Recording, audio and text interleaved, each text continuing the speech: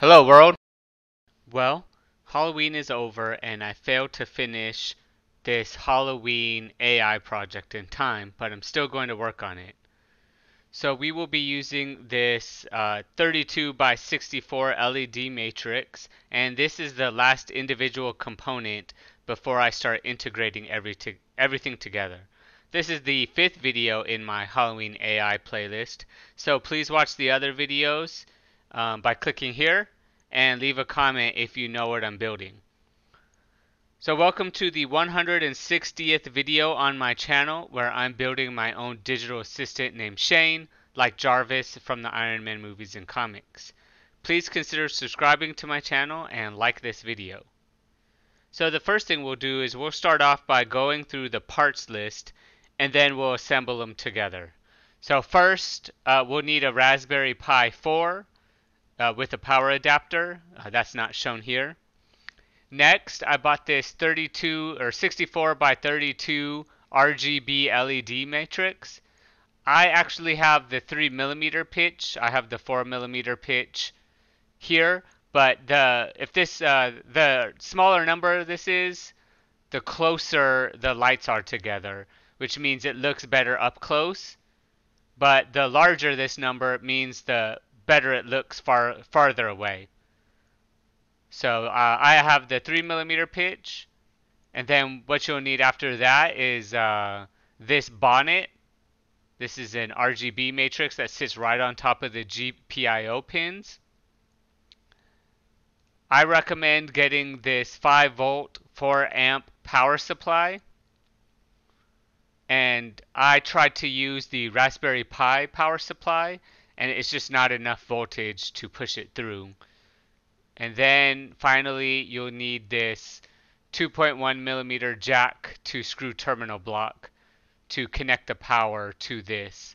And I'll leave non-affiliate links, which means I don't get paid, to these Adafruit products in the description below.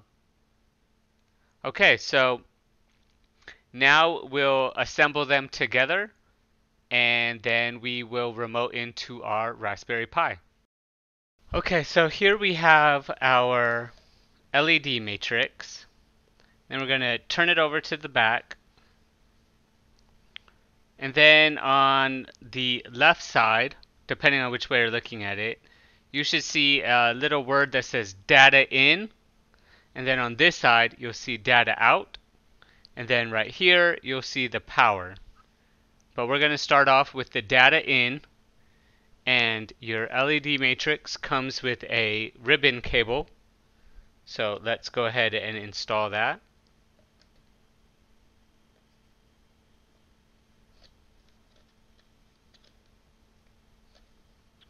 Alright, you will also receive a power cable that has the red and black split. And then at the bottom, yours will come with alligator clips, which I have stripped off. So I just have the exposed wires. So what you're going to do is, it kind of doesn't matter which one you plug in because it has the same cables.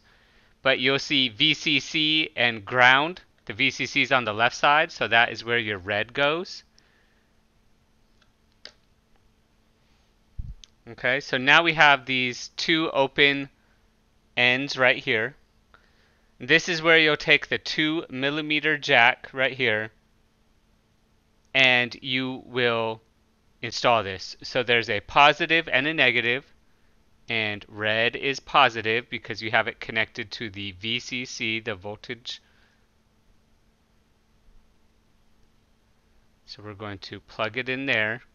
And then your black is the ground because you have it connected to the ground. And then on this one there is a Phillips screwdriver or screw. So go ahead and tighten those down.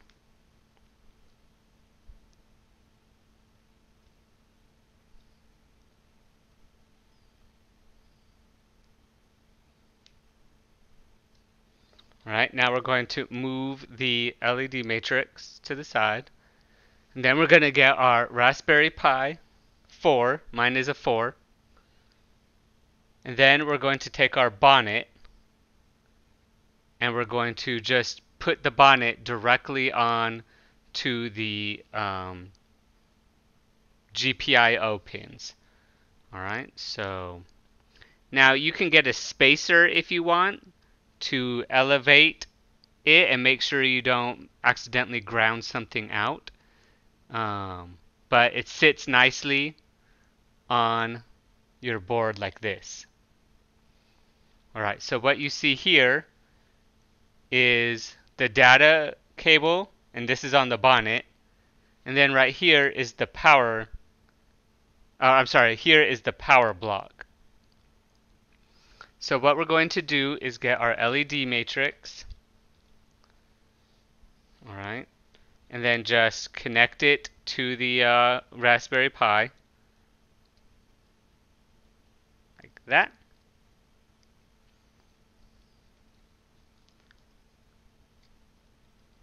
Alright, and now something I don't like is now you take your, so that's all you do. So we actually don't connect the power here.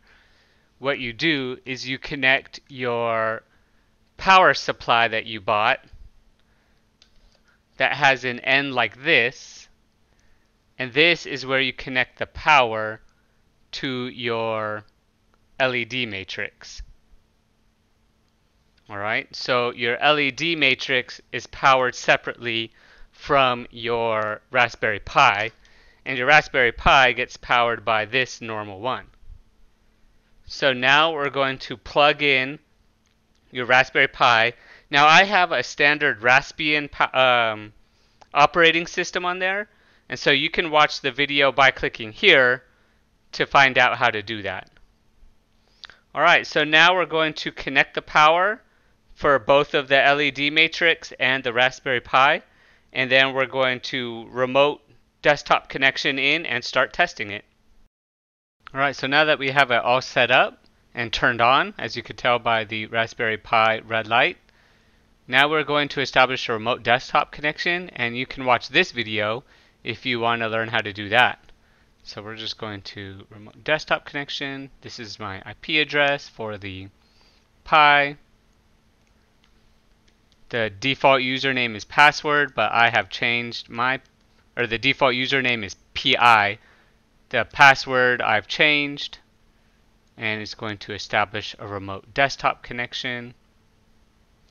So the first thing we're going to do is write hello world using the command line.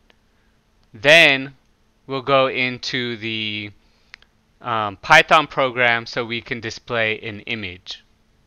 Okay, so let's go into our command line. And the first thing you're going to need to do is you're going to get the Git for this. So I will post links in the description to all this. And I am not going to run this, but you just type it in like this. And what we're doing is installing this RPI RGB LED matrix library .git. So that is how you get it directly from GitHub. So go ahead and press enter and it will install it for you. And to make sure you have a successful installation, you can type in dir and you can see the library right here, RPI RGB LED matrix. Alright, so the next thing we're going to do is we're going to get into that folder by typing cd RPI RGB LED matrix. Okay, now in blue you can see we're in that folder. And for the first time you run it, you only have to do this one. We're going to build it, so we're going to do make build -python python equals $, which, and we're going to say Python 3. So again, I'm not going to run this because I've already done it, and previous commenters have told me that continuously making and building things can ruin your Raspberry Pi. So you're going to run that and it will successfully run. And then we're going to install, make sure you have the most up-to-date Python. So go ahead and sudo make install -python. All right. So once those two have been successfully ran, next you'll get into we can check out the directory. And we want these bindings folder, but I already know that we want to go into this bindings folder, and then from there go into Python, and then go into samples. So how to navigate to all of those, you're going to go cd, bindings, Python, samples. All right, so now we're in this bindings Python samples folder. And now we're going to do kind of sudo, so we can have the root permissions. Then we're going to go Python 3, because we've already made if you remember, we did the build Python. We used which Python 3. So run text.py.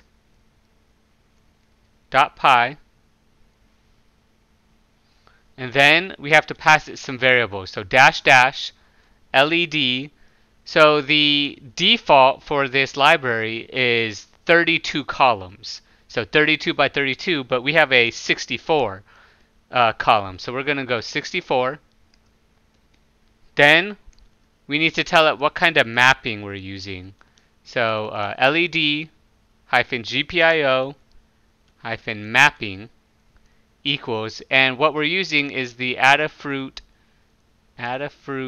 bonnet. So what you need to do is go hat. Okay, and this is unique to the Raspberry Pi 4 and something you might not see in other tutorials. So we actually have to slow down the GPIOs, specifically the number 4 GPIO. So I found this out by some troubleshooting. So what you do is --led-slow down GPIO equals 4. So we're actually going to slow that down. Then you need to pass it whatever text you want. So text equals hello world. Hello world. All right. There you go. And it just keeps scrolling hello world. Now the reason why that GPI slowdown is so important, because let's try to Control C to exit it. Let's take out that slowdown, right? So this LED slowdown GPIO, let's take it out, and what you're going to see is a lot of flicker. Okay, so let's run it now. There you go. So that flicker doesn't make any sense. Now that LED slowdown accepts 0 through 4, the integers, and I tried all of them and only 4. So that means GPIO 4 on the Raspberry Pi 4 needs to be adjusted. So we're going to press Control C to stop. And if you don't know how to do this, you press up to go through the last couple commands. And we're going to find the one that has the GPI slowdown. There we go. And let's do that again. There we go. Hello world. Alright, so that's how to run it all from the command line. Okay, so let's exit out of that. And now let's exit out of our command line. So I use, go to programming. I like Thonny. It's fine. Okay, so now what we're going to do is we're going to display an image. So this is directly from the README of the GitHub that we did. So this is not my code. I only added one thing, and that is the slowdown again.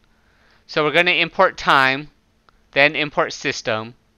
From RGB matrix, which is the library, import capital RGM matrix and RGB matrix options. And this options is where we'll pass everything that we passed in the command line.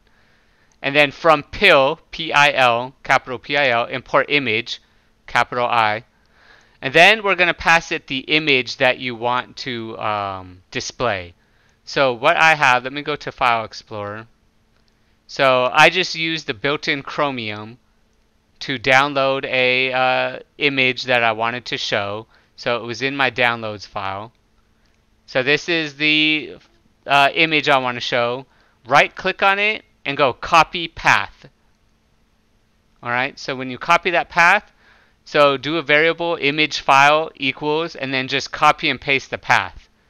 And unlike PyCharm, it accepts these backslashes. In PyCharm, you have to change everything to /. So then we're going to use the PIL library. So image equals image.open, and then you pass it the file name. Then we're going to configure the matrix. So options equals RGB matrix options, which is what we imported here. The rows are 32. The columns are 64. The slowdown, so this is options.rows, options.columns, option.gpio underscore slowdown equals 4. The chain length equals 1. Dot parallel equals 1. And then dot hardware underscore mapping, we're going to pass it that Adafruit hat. Now there are several options that you can read the documentation, but this is all we need. Then we're going to say matrix equals RGB matrix options equals options. And when you do that, it passes all of this. Then image.thumbnail, and to make sure it fits on our screen, that first our screen. This is not my comment. That is a comment from the library. So create a thumbnail that fits our screen. And what you're going to do is matrix.width, matrix.height, and then image.anti-alias. Then we're going to set the image, convert it to RGB, and then if you saw a Control-C to stop. So, and then if there's a keyboard interrupt, which is the Control-C, we're going to exit it. So that's why we use system, so it stops it. Alright, so let me show you with the image. I should have done that before. So you can see what it looks like. So that's what it looks like. This is my brand name. This is my company logo. So let's test it out. Run. And there you go. Now it looks much better in the, this is my webcam. And the image frame rate isn't as fast as the camera, or vice versa, I'm not sure. So, but this is on my, this is yellow. It looks kind of orangey red now. And this is the shine. It reads it as white. And there you go. That's how you display an image. So I hope you enjoyed this video. Please leave a comment if you know what I'm building. And in the next Halloween AI video, we're going to put this all together. So we have speech recognition. We have speech to text. We have a camera that can do face detection, and now we have an LED matrix. So if you're excited to see what I'm going to be building next, then please subscribe to my channel and like this video. Thanks. Goodbye, world.